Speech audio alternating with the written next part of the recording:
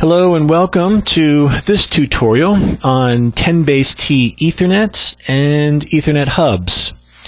Now, if you haven't yet seen the 10BASE-2 and 10BASE-5 Ethernet tutorial, please do so before continuing with this tutorial.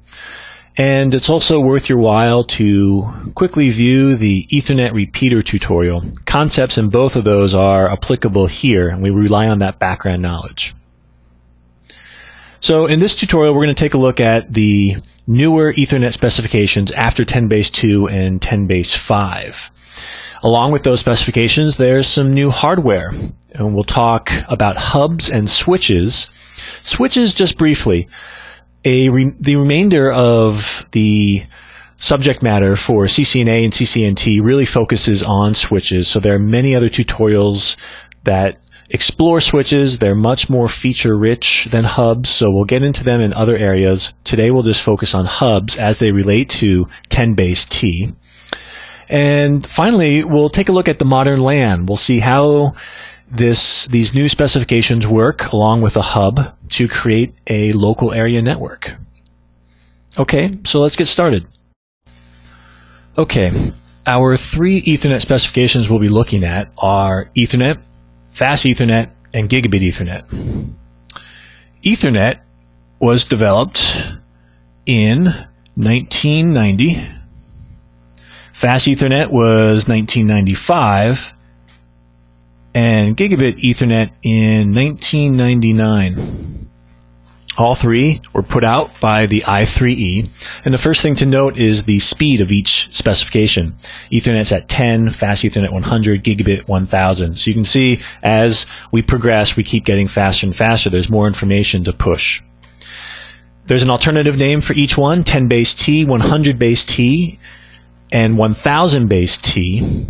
You'll also notice Gigabit Ethernet has 1000 base LX and SX.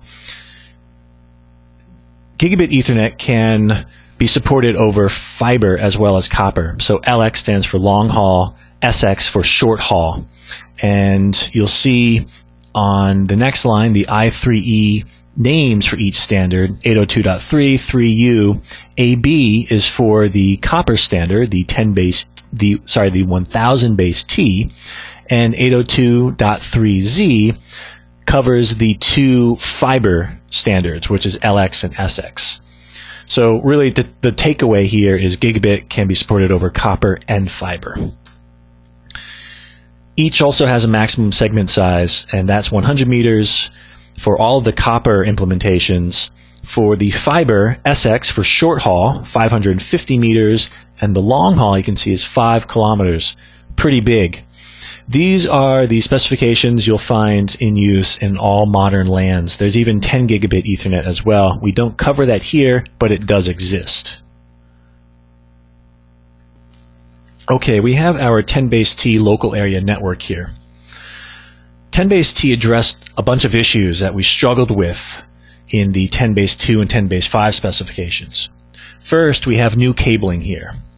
Whereas we used coax cable, both thin net and thick net, in the 10BASE-2 and 5 specifications, here we use UTP cabling, or unshielded twisted pair.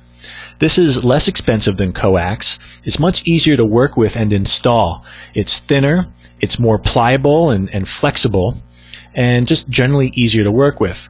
UTP is made up of not just a single copper core like coaxial. It has actually up to 8 small copper wires inside. We have a separate tutorial on UTP because there are some really good details to walk away with and to know about UTP. So we'll just mention it here briefly, but definitely have a chance to check out the other tutorial. So new cabling. The second difference is availability. You can call it that at least. If you remember, the 10BASE-2 and 10BASE-5 network here use the large coax as our main Ethernet segment. The problem there is if you encountered a problem on that copper cable right there, it could and most likely did bring down the entire segment, so no one could communicate. Again, this is a copper cable, and it was shielded, but it was still susceptible to problems. Again, it's cabling. You could get a kink in it, you could break it. So that was a big problem. Let's go back to our 10 base T network. Here, a 10 base T network uses a centralized device for all connections. So we've removed that coax Ethernet segment and we've replaced it with a hub. So we'll be talking about hubs. I mentioned earlier, it doesn't have to be a hub. This could also be a switch. And switches are more advanced. They have better features, more robust features than hubs. And we dive into those deeply in other tutorials. Here, we'll just use a hub. And if you recall the Ethernet repeater tutorial, a hub is just like an Ethernet repeater. What it does is, if PC1 here sources a frame and sends it to the hub, internally, the hub simply repeats it out every connected port.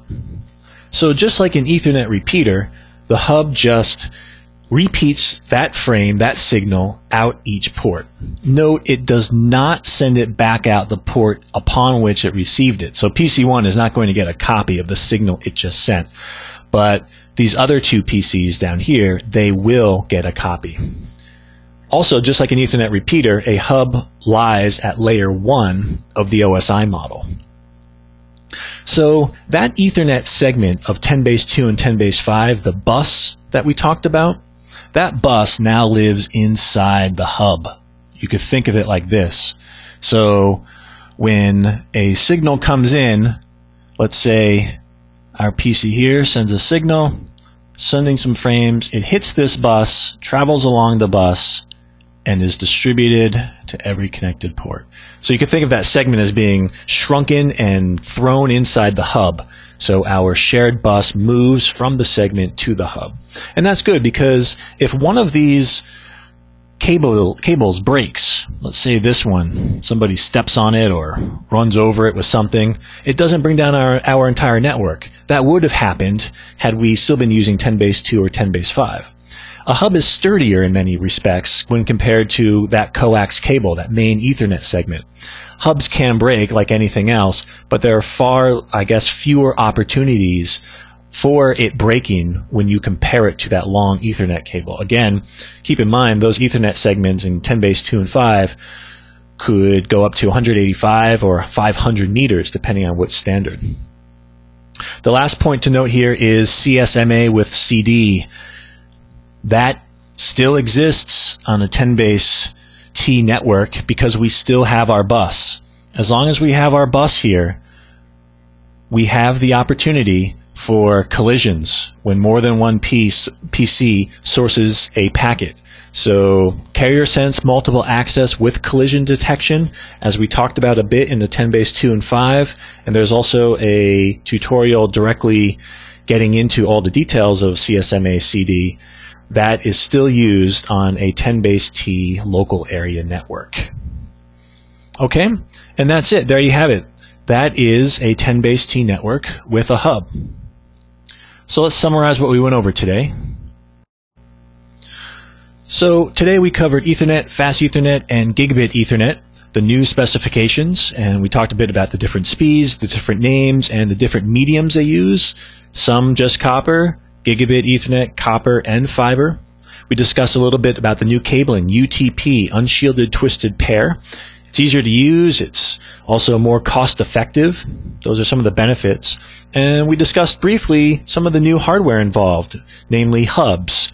Switches as well, but we focused on hubs. And a hub is a centralized point similar to an Ethernet repeater, and that is where your shared bus is located, and it sits at the center of a local area network. And there are some benefits there. If you have a broken cable, your whole network doesn't go down, as opposed to 10 base 2 and 5 networks. Finally, because the shared bus is still used, we know that carrier sense with multiple access with collision detection is still used, CSMA CD. And that's everything. That concludes the 10 base T Ethernet and hubs tutorial. Thanks for watching.